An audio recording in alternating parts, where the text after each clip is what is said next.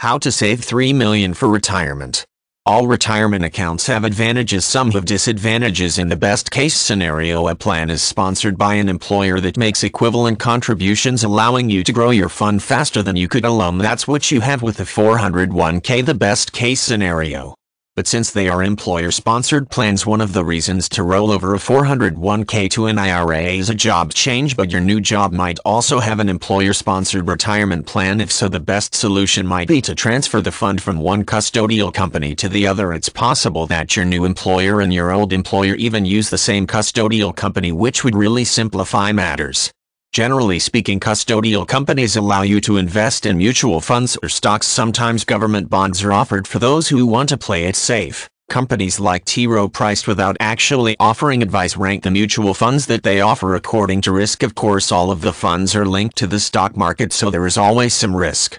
The IRS allows retirement funds to be invested in a variety of other vehicles, including real estate, but most companies that manage 401ks do not allow investors to choose other options. So one of the reasons to roll over a 401k to an IRA is to have the ability to diversify the fund, investing in less traditional, more profitable or less risky options. Real estate is a good choice for diversification because your investment is secure. The account owns something real, something that at real value. Yes, that value might change, it could decline, but it is not affected by company profits or other economic factors that can affect the value of a stock.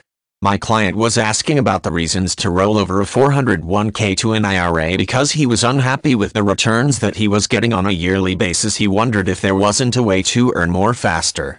Suppose you have $100,000 in your retirement account and it is currently earning 10% per year. That hasn't happened recently, but just suppose for the sake of argument you were earning that much. If you took that $100,000 and bought a house, resold it for a $10,000 profit, and repeated that 3 times in a year, you would be earning a 30% return on your investment. So one of the best reasons to roll over a 401k to an IRA is to earn more and secure your retirement. Hope it answers the question. If you have a couple of minutes to spare, please feel free to browse through my website.